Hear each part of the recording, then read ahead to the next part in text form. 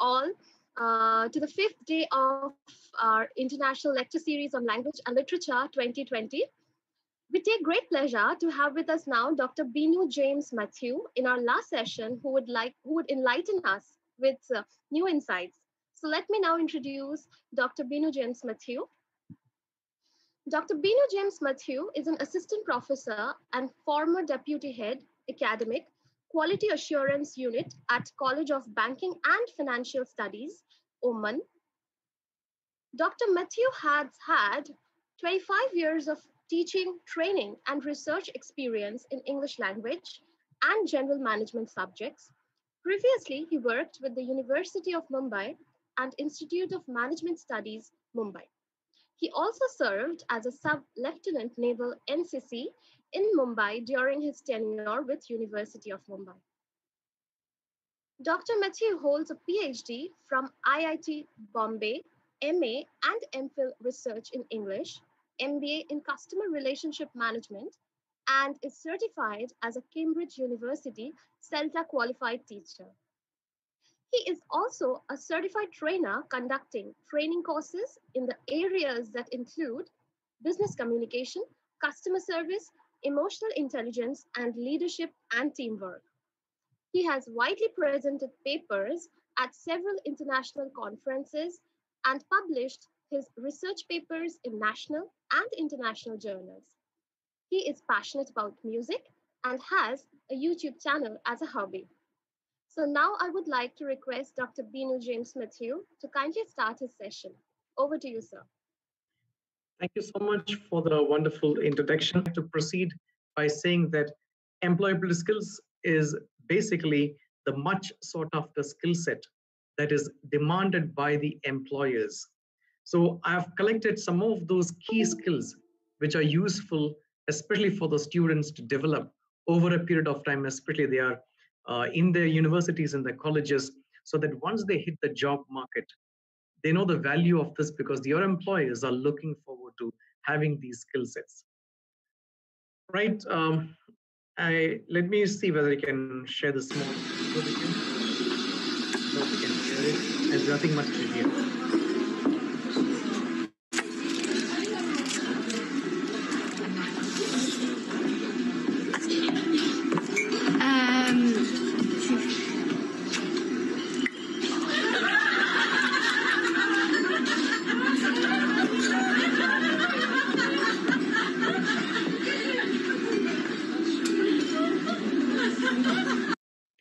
That was a short clip, maybe exaggerated, but it speaks about the lack of communication between the employer and even the customers. You can say that, both of them are at fault. One is not able to speak the language. The other one is not able to understand the gestures, where she asks for a spoon and not to stir with his own hand. So this is what happens when there is lack of understanding, lack of skill set within an organization, within the workplace. All right, you might have guessed this person whom I'm displaying at the moment.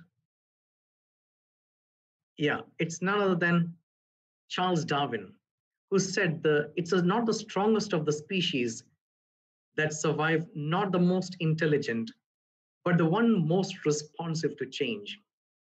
When Professor Leon Mickinson, when he summarized Charles Darwin's Origin of Species, he said one of the core important messages that Charles Darwin is trying to convey is that change or you will die. Very strong message.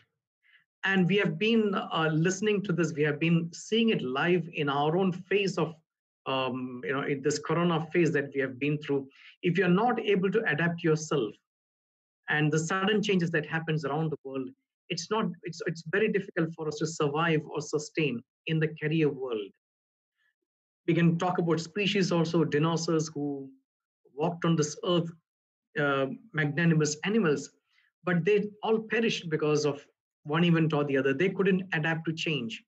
Whereas change, adaptability, you can see, is much more robust in the creatures like crocodiles or cockroaches or even the mice that we see around.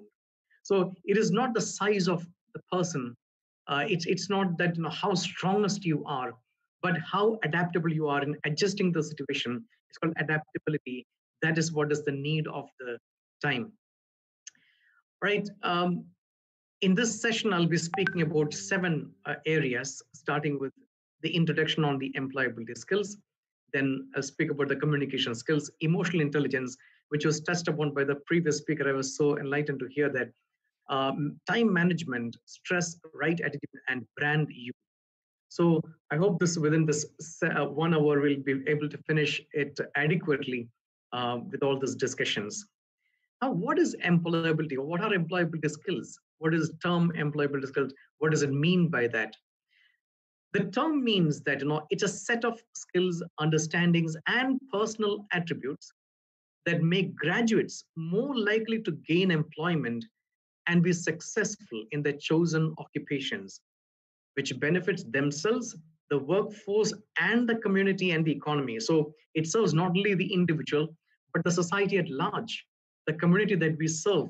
That's also important. All right, so just moving on to the next one. Now, the term employability skills is very common, very popular around the world, but they're known by different names referring to the same thing, same aspect. In UK, they're said to be the core skills or key skills or common skills. In Australia, it's said to be generic skills and also employability skills. These are other terms mentioned on this. In Canada, again, employability skills. In France, they're said to be transferable skills. They are the skills which can be transferred from one designation, one post to the other without any change. In fact, the higher you go in the management ladder, in your corporate ladder, you will require the skill sets much more than the middle level employees, the middle level or the middle stage of the employment situation. In Germany, they are called the key qualifications, and in Denmark, the process independent qualifications. So what do we call it? The most common word what we see here in employability skills is very soft skills. I think you have heard very common word soft skills. Even those of you who have not heard employability skills must have heard about the word soft skills. So what is it, hard skills and the soft skills? Now, hard skills is the ability coming from one's knowledge, practice, aptitude to do something well, especially the subject specializations that you take is a hard skill. Whether you're taking language or history or geography or engineering or medicine, the main skill set, the skill set that you're being taught at the university is called the hard skills. Though that needs a lot of training, understanding, reading, experimentation in some cases. Whereas soft skills, it's not very tangible. They are also an important element in the emotional quotient, the EQ, or the emotional quotient of the person. They're desirable qualities. They do not depend on an acquired knowledge. They include common sense. Now, we always say common sense is not very common, or the ability to deal with people and positive and flexible attitude. So you can see that the employability skills, if you look at it, in this table, you can see in the left and the right, one of the tables is the hard skill. The other one is the soft skills or the employability skills. I think you can, if you look through that, you will be able to understand that there is a huge number of soft skills which are there. Hard skills are the specialisms that you study at the university, the specializations that you chose in the university, operating specific tools, analyzing the data, your research skills, giving instructions. These are hard skills. Employability skills, on the other hand, is something which is not tangible, something which is not palpable. At the same time, everybody can feel about your employability skills. It's the body language, it's the presentation skills, the decision-making skills. It could be the stress management, how you contain the stress, or it's your time management and organizational skills. So you can see a plethora of skill sets are required in the employability skills as the employability skills. However, university doesn't teach them as an explicit subject. Now, when you say university doesn't teach them, if you look at character traits and interpersonal traits, that's all combining towards the employability skills. Now, there are lots of character traits which are very individual to a person, which is not, which is not similar to the other person. Employability skills can be sometimes very unique for yourself. It could be something which makes you stand out in the crowd. There are several studies so far spoke about employability skills, and that it is found said that 75% of your long-term job success depends on people skills, and only 25% is the technical knowledge, the subject, the books that you read that will give you. Another research says that employers are progressively looking for employees who are mature and socially well adjusted. Now, when you talk about socially well adjusted, social intelligence is to understand the people around us, how to behave among a group of people, how to treat others among the public. They are rated as the highly demanding soft skills, the number one important soft skills, especially at the entry level success in the job. It is also said that Watts research speaks about hard skills contribute only 15% to one's success. 85% success is due to soft skills. And you want to be more specific, soft skills are not just giving success at your work, but even to the satisfaction of your life. Soft skills are essential, especially the emotional skills that you have. Now, having said these, okay, all the definitions there, are the educational institutions responsible for employability skill development? Of course, yes. Universities have a major role. In fact, many of those soft skills are, though not it is explicitly visible to students, it is actually within the graduate attributes, within the extra and the co-curricular activities. The university's modules that you have are there. If it is a group project, you are just not doing you are not just working together, you are learning team working skills, you are learning organizational skills, you are learning how to delegate responsibilities of a project, you're learning how to beat the time, you're learning how to organize things. Personal management skills are also learned through this. So they're embedded within the modules of the university courses, although it's not visible to everybody. The classroom is an ideal ground, Lydia Bregman says, uh, where one can practice alternate ways of dealing with people and facilitating learning and transferring knowledge in an interactive rather than prescriptive form. So universities have a major role to play. And if a student is keen to understand, they can enrich their own employability skills while you're studying at the university for 4 years or 6 years. Students should look for the opportunities that can enrich their work experience. Now, I'm sure you know that the employment market is not very, not very promising, as you can see now. But still, people get job. Okay, last week my cousin got a job, and I was very surprised at this downturn of economy. He got a job. He could definitely be, employable because he has improved his employability skill sets. Now, how can he improve? Now, as students, it's a very common thing to ask. I'm a student, I'm a full-time student. Unlike in the Western countries where you work part-time, how can you improve? How can I improve my employability skills? Where do I get the work experience? Well, there are responses to this. There are ways and channels in which you can improve your employability skills.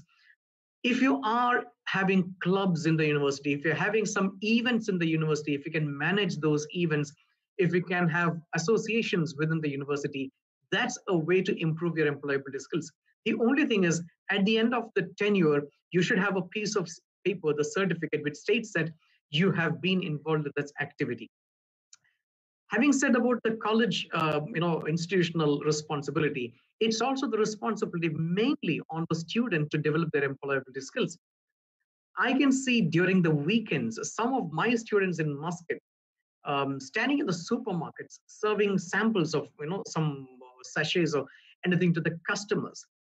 So it is in the weekends. Now, it is not that you need to work in a blue chip company to have your employability skill. It can be a charity work. It can be as common as any other simple work that you're involved in. I've seen some of my students, during the break, the summer break of 2 months, they went to Egypt, had taught in a school for 6 weeks as a summer school, and they came back.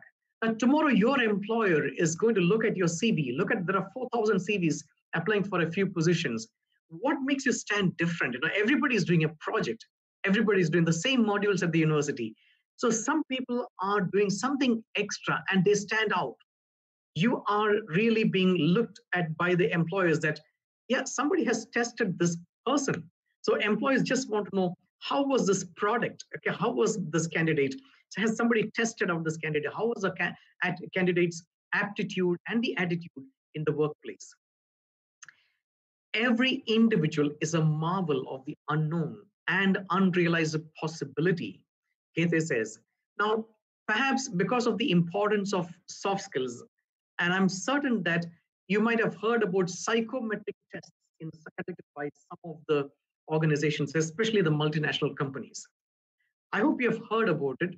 It has become a part of many of the multinational companies that they are trying to measure the suitability for a role of the candidate, not just by the marks and the grade and the percentage. Percentage shows the IQ, but the EQ, the emotional quotient, is only revealed when a person is put together among a group of people.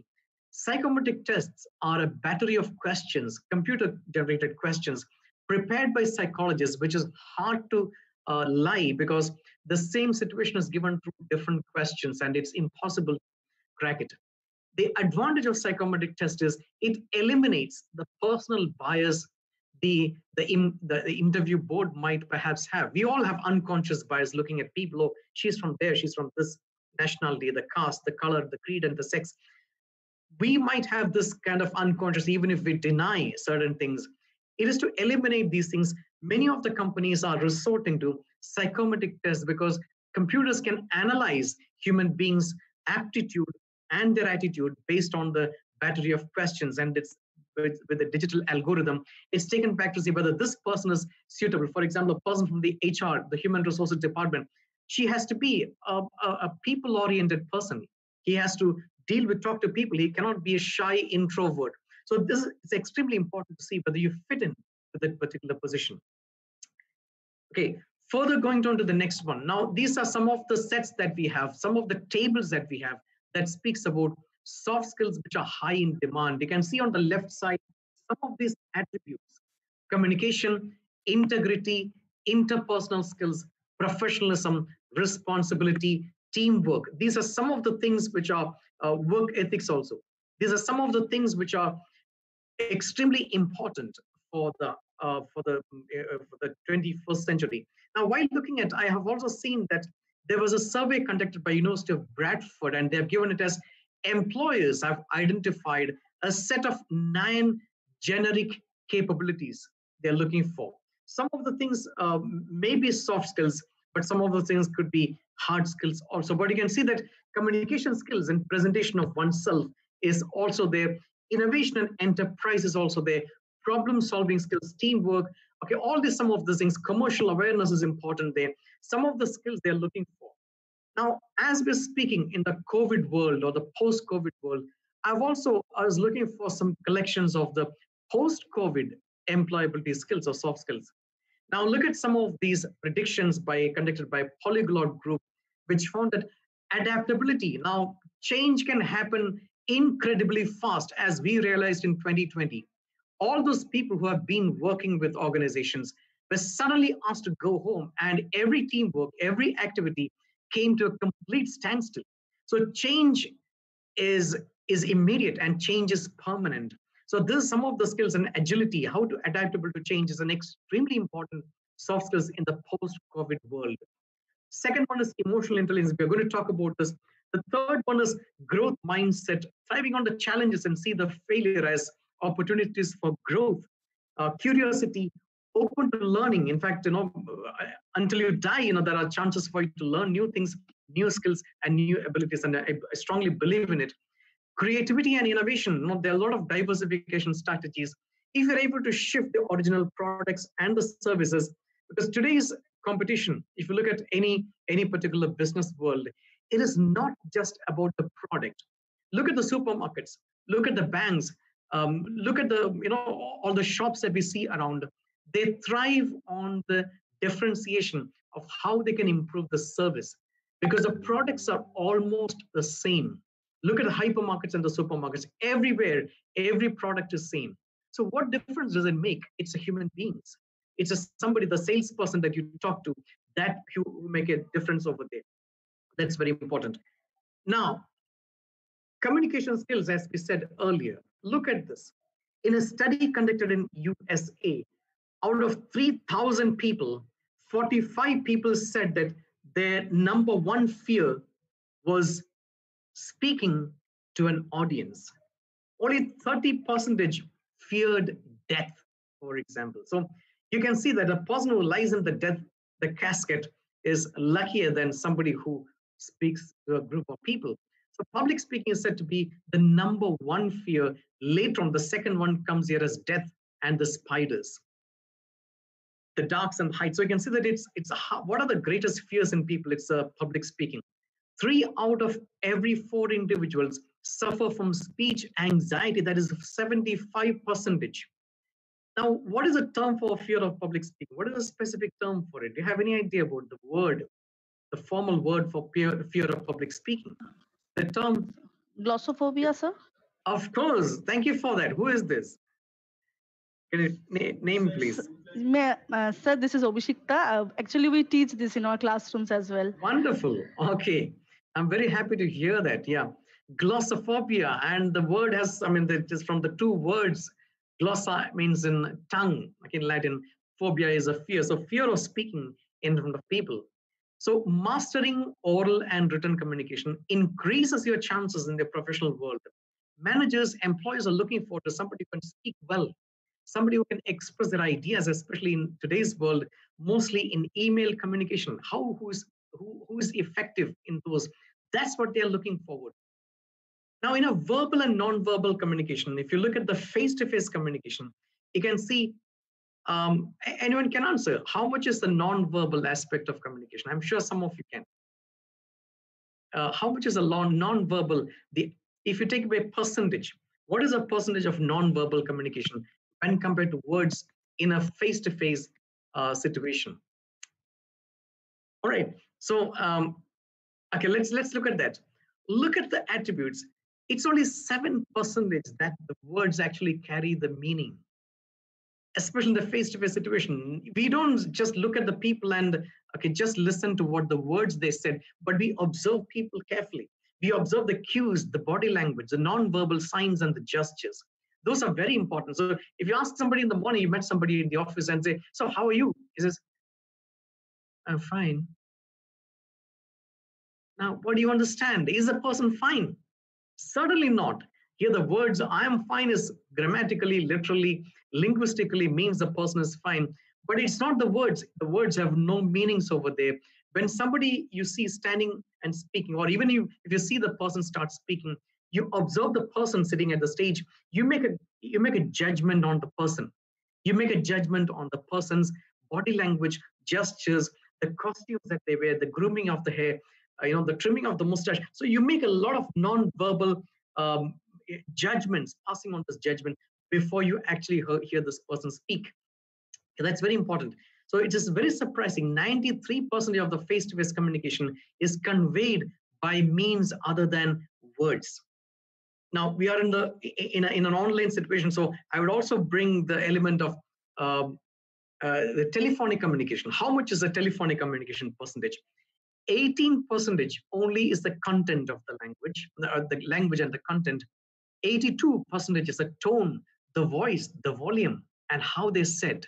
The same thing, you speak to somebody and say, how are you? And this person, I'm fine. So you can make out from the tone, the tonality, the voice and the volume, the person is not really feeling well. Okay, so that's what is it. So body language, when we speak in a face-to-face communication situation, we speak in 2 languages, the verbal language and the body language.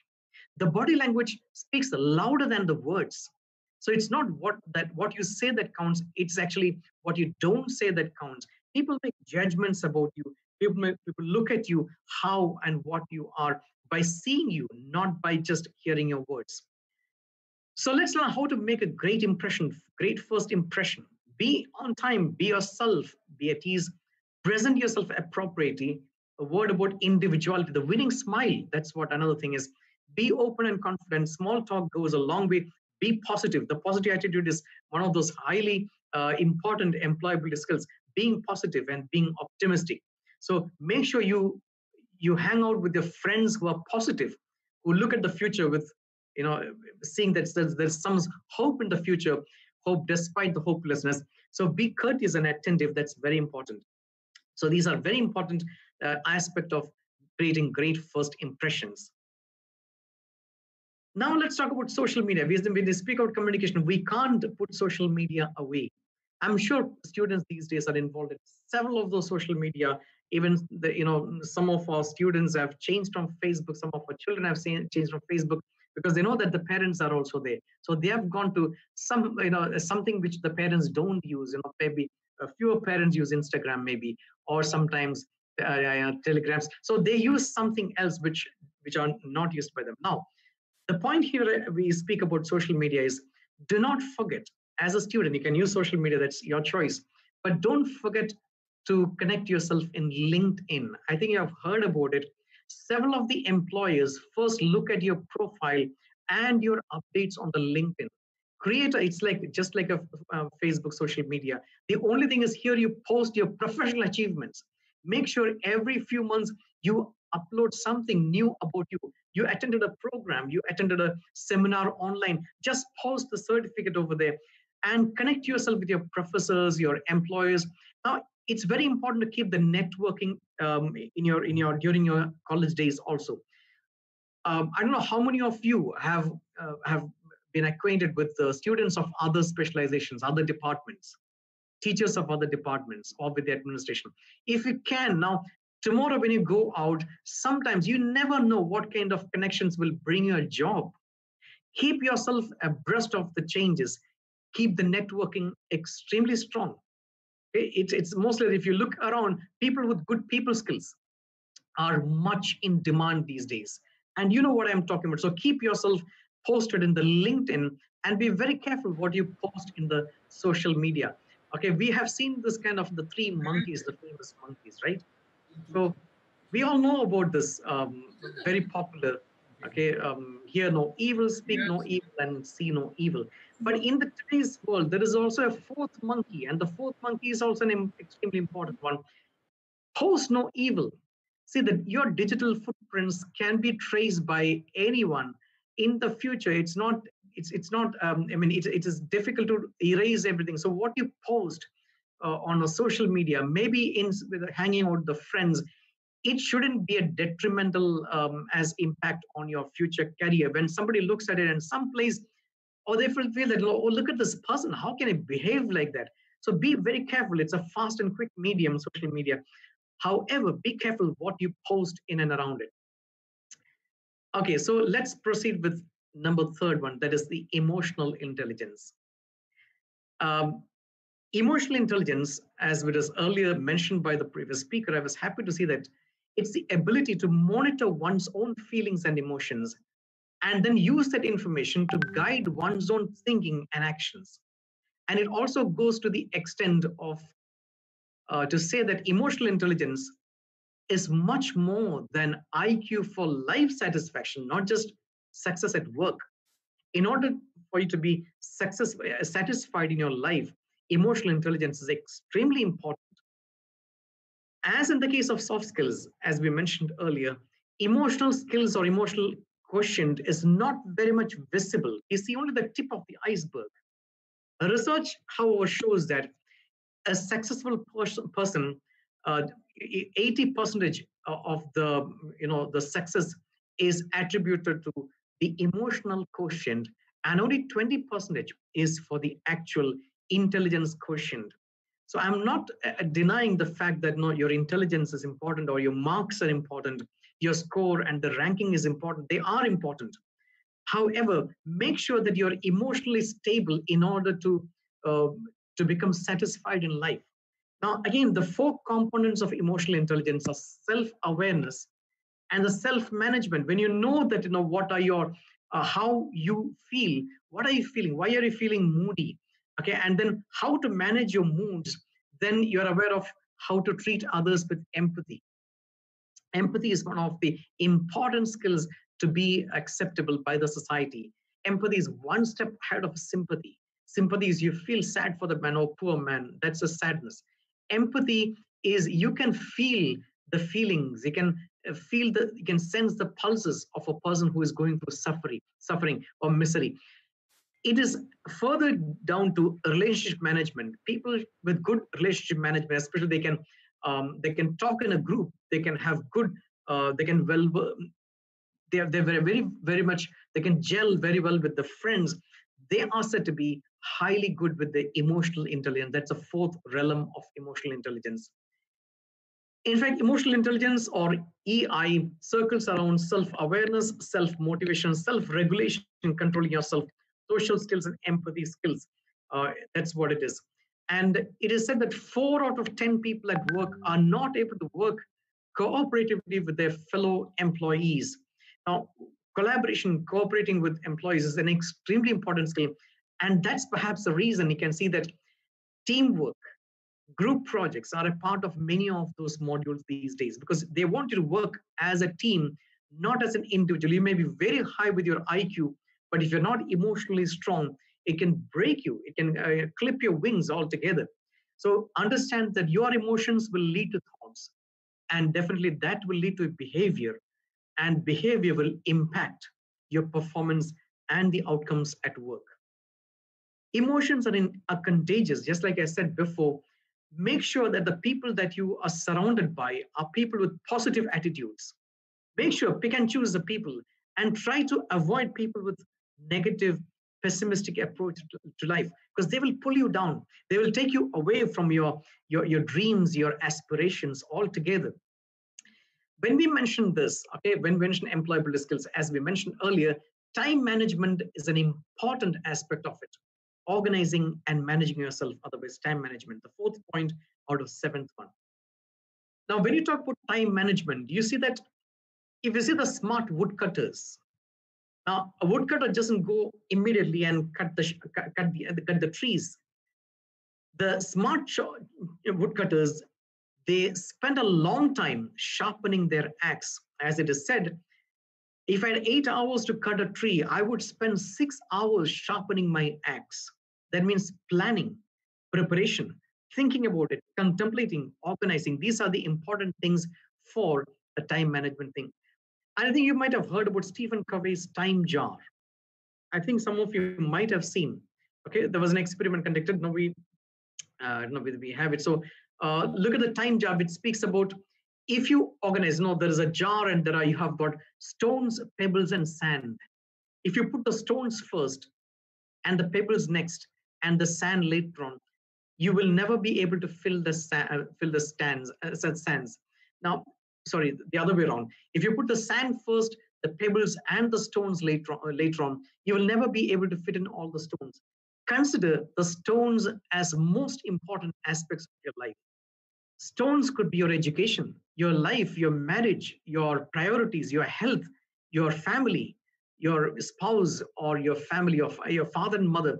Those are the priorities in your life. Or perhaps somebody would consider job as a priority. If that is a priority in your life, the pebbles are less important things. Things which you can delay, which you can postpone, which doesn't need immediate attention. Sands are like, things which are quite materialistic.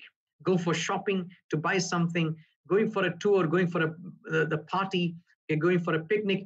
That can be avoided. You can excuse yourself from your friend, apologize if you have an important activity to attend to. So Stephen Covey's time jar theory, just look for it. You will get it from the internet. Now, look at this picture. What does it speak about? I'm sure you can understand what we are speaking about. It's one of those very catchy. Some multitasking? Exactly. Okay. Thank you so much once again. Okay. It is exactly multitasking. Now, we all are very proud, and we are being judged whether you can multitask at the same time. I've conducted a small study on this, and I found that from the desk research, it said that only 2.5% of the undergraduates can do two things at once without performance deficits. Now, that's what is important. You're not an exceptional multitasker. Even if you belong to the 2.5%, there are impediments in multitasking. That's why when you speak to somebody and drive, and when you reach a destination, you don't realize, oh, I've reached. Because when you speak to somebody, your mind will create mental images of the person you're speaking to. And that's why they say 300% is the chance of getting in an accident when you speak on the phone, whether you use a Bluetooth or whether you use your phone directly. The brain switches between the speaker and the driving. That's why we are almost blind when we drive. So our reactions will be very slow when we drive. There are lots of perils of multitasking said by some researchers. People who multitask feel they are accomplishing, but they're actually cutting down their own productivity. So it lowers IQ. It is found that an average desk job employee loses 2.1 hours a day due to interruptions and distractions. There are lots of things, including missing a night of sleep. And it is in one of the studies, it said it's twice the effect of smoking marijuana. So multitasking has its own. So it's not as with I know that we can't live without multitasking, but you must know the danger of multitasking, because it can lead to disorganized mind. It impairs your ability to think and effectively switch between the tasks. So we are not able to focus carefully on one task because we need change. Perhaps you can see nowadays the students, the small children these days, they can't focus on something patiently. Their attention span is very slow, okay, because they are used to games and where there's complete change of the pictures and surroundings around them. So it's very difficult. I think you might have heard about the online novelist Stephen King.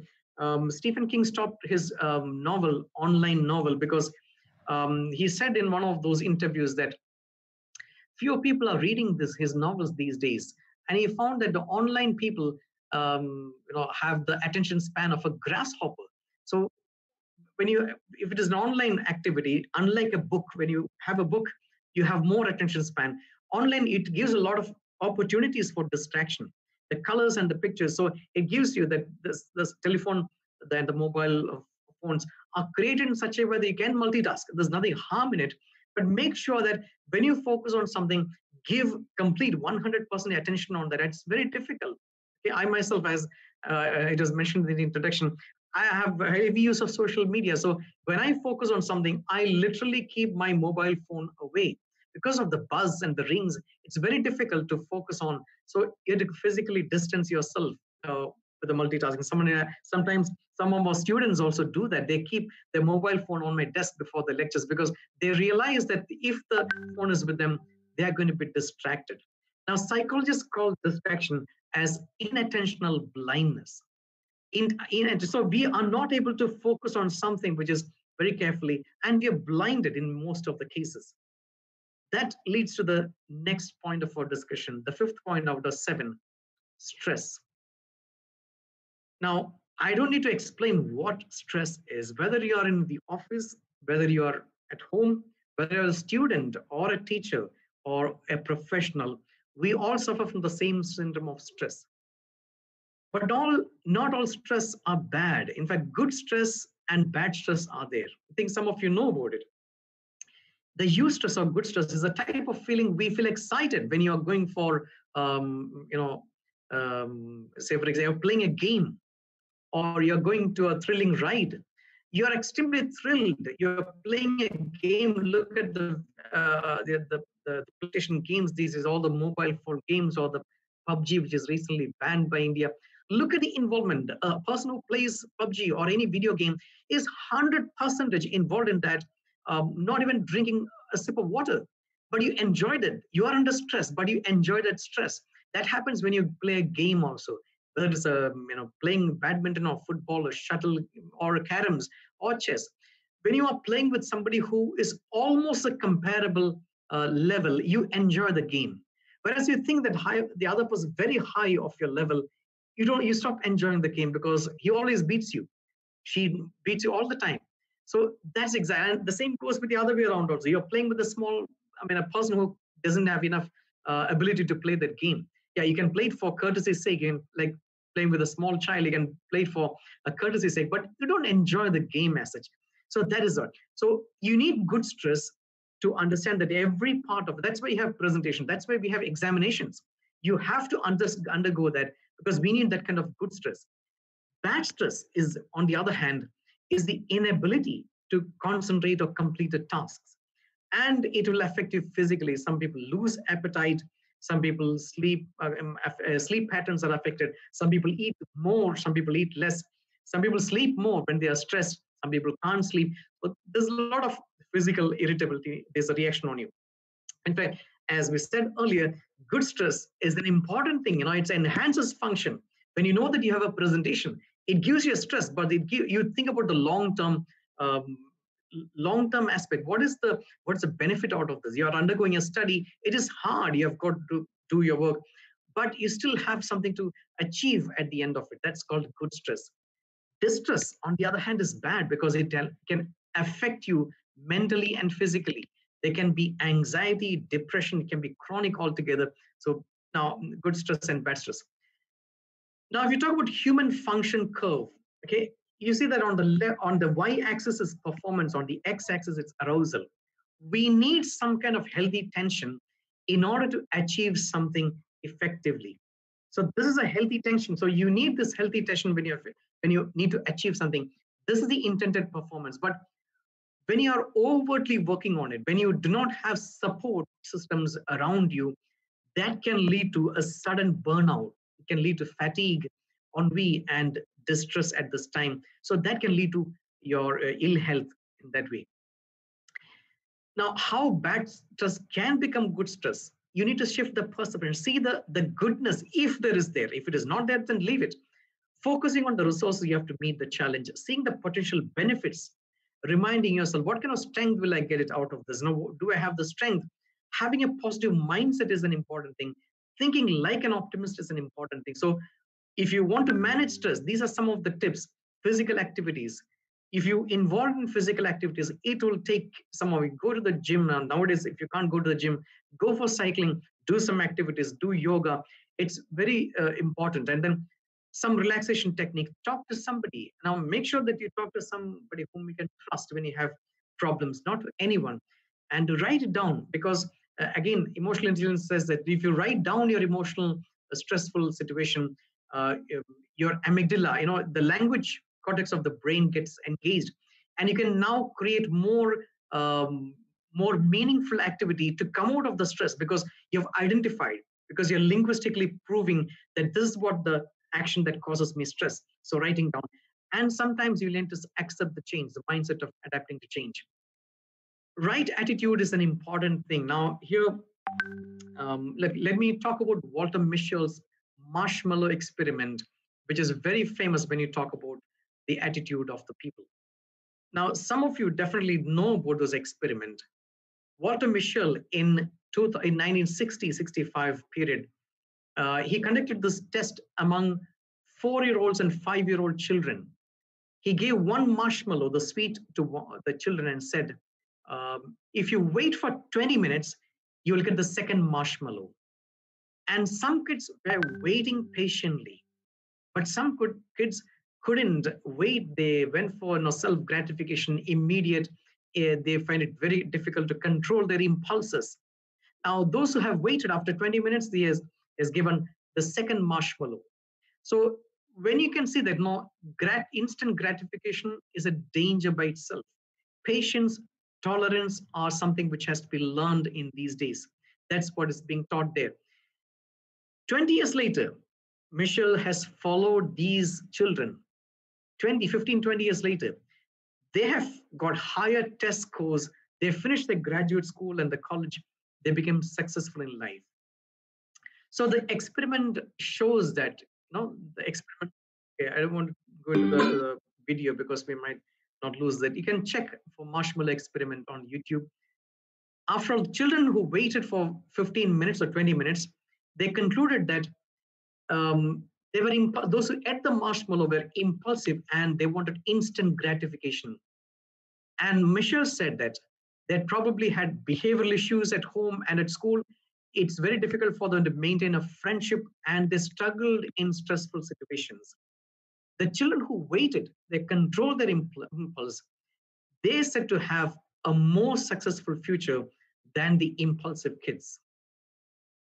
Okay, those who want to check for it, look for this. I don't know whether you have seen this. Jay Shetty is very popular, very famous. If you have been rejected, Okay, let me see. I can play this video to you. If there is no sound, please give me a shout. Okay.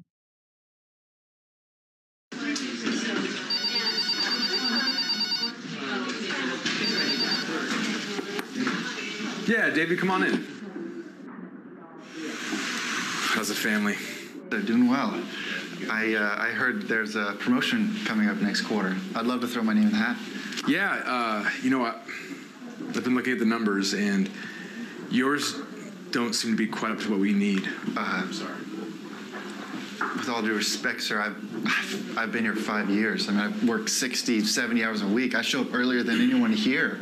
I'm the hardest worker you have. This is not a question of work ethic, David. I love working with you.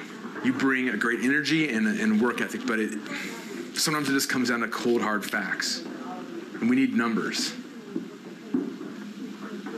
Well, I don't understand. What are you saying?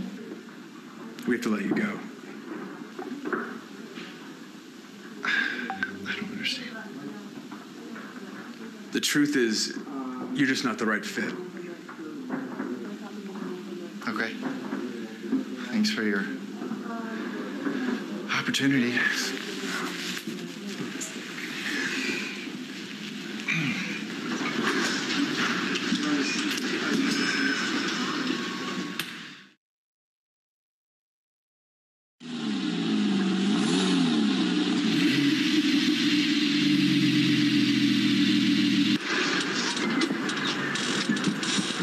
Hey!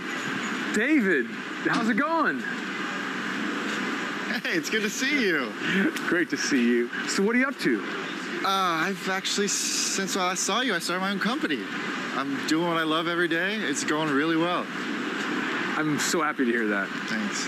You know, actually, I need to thank you, because you said what I did before wasn't the right fit, and you were right. So thank you. That's great to hear. Yeah. I've always liked you. Really great to see you. Thanks. Hey, let's grab a drink sometime. I love that, yeah.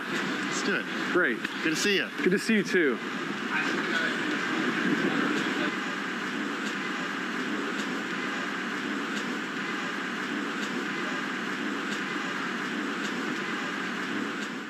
We should actually be extremely grateful that some things don't work out the way we once wanted them to. When we get rejected or we fail or things don't go our way, we feel we're further away from our goal. But sometimes it's in those moments that we have the greatest opportunity to reflect, refuel, and refocus. It's in those moments that feel like the death of our dreams that our truest potential is actually taking birth. If a door doesn't open, it's not your door. Often we're trying to climb ladders that are not ours to climb. Is your dream really your dream? Are you chasing what you truly want? I remember one of my mentors telling me that in our pain, we find our greatest power. Success is not built on success. It's built on failure. It's built on frustration. It's built on fears that you have to overcome. Sometimes it takes a good fall to really know where you stand. Every time we think we're being rejected from something good, remember, we're just being redirected to something better. Thank you for watching this four-part video, which I wanted to share for the most important thing is to face the difficulty in the way in which you have to understand it. You will come across situations where you have no control over the things that are happening around, but it depends on how you react to the situation. That's what is important. And if you can watch Jay Shetty, a lot of motivational videos for students, especially to speak to you about the life and the different situations. Okay, so that's coming to us. That takes us to the seventh, the last point of the session here. Brands and what they are known for. I think you might have seen these brands, and I'm sure all of you could predict all these brands. And it's nothing very popular brands, but you know that each brand has a value that is created. When you hear that brand, we have some kind of emotional value towards it. When you hear about Volvo, they are said to be the number one in safety. So you look for Volvo, that safety aspect comes there. When you think about Mercedes-Benz, the luxury aspect of it, When you think about iPhone, the reliability part of it. Red Bull, look at that. No, so it speaks about the adventure. When you talk about any action adventurous, bike riding, rallies, or that's the adventure aspect. The FedEx, okay, the courier service, it's a trust. We can be completely reliable about that service. Swiss watches talks about precision. It will never change. It'll never. So not a millisecond of the time will be different. That's the Swiss watches. Now we know that these brands and how they have created these values, they strive for it for over the years of time. Now, if I may ask you, if you were a brand, what would you be known for? What kind of a value that we are known among the people around us? People who are maybe in the classrooms, maybe in our staff rooms, maybe in the offices that we have. You understand that everybody, we have an impression about them. They don't realize it, but we do have an impression about. We think that he's very strong, he's very hardworking, he's very funny, he's romantic, let it be whatever it is. Now we have an impression about them. Knowingly or unknowingly, we are creating our own brand values around us. If you can create positive brand value, now think about this brand value. If you can describe yourself in any of those three words: ability, behavior, maturity, personality, and attitude. Now look at what kind of personality. Are we say excellent in ability, or very good, or are we average? Behavior, are we well behaved or thoughtless and disruptive? Are we an embarrassment in the public? Maturity, is it sensible, self-motivated, or very childish, sincere, selfish and shy? What is our personality? Are we well developed all around, or are we just one-sided? We like the curiosity. And attitude-wise, are we enthusiastic to learn things, or are we very passive, feels unmotivated? Consciously look upon, especially youngsters who are looking for the jobs. What is a brand value? If you were a product, what is that value that you spread across? Okay, try to put more positive values. Try to look at that. If you take a tip from the management lesson, if you look at the product you, the brand you, our career life cycle is very similar to life cycle of a product. Okay, just like a product which has an introduction, the growth, maturity, and decline. We all have an introduction, the new startup, 1 or 2, 3 years, the growth, there's a maturity, you reach the peak of your career, and then there's a decline. We have to understand that there is a decline. So make sure you create a brand name, a brand image by yourself, which you wanted to become. So what do you want to become in the future? We might choose different professions in future, but it all depends on what you want to become. Decide, am I working closer to my goal? Am I really working towards achieving my passion and the ambition that I dream about? You must know what your employers are looking for. What do you think the employers look when recruiting students or the graduates? To some of this, companies are continuing to rate their employees interpersonal skills more important than their analytical abilities. It's often said that hard skills will get you to an interview, but you need soft skills to get and keep the job or keep it going. Because interviews are mostly based on your IQ, your certificate, your percentage is calculated. Success is based not only on what you know, but also how to communicate your knowledge. That's very important. So employers are looking for those with high employability skills and lots more. To build up the employability skills while at the university is very important. Students should know that when you create a CV, every 6 months you have something positive, at least, or every couple of months, I would say, to look for something positive that you have done creatively to improve your abilities and to prove yourself. It could be inside or outside university. It could be charity work that you're involved in, fine. It could be a beach cleaning drive, that's fine.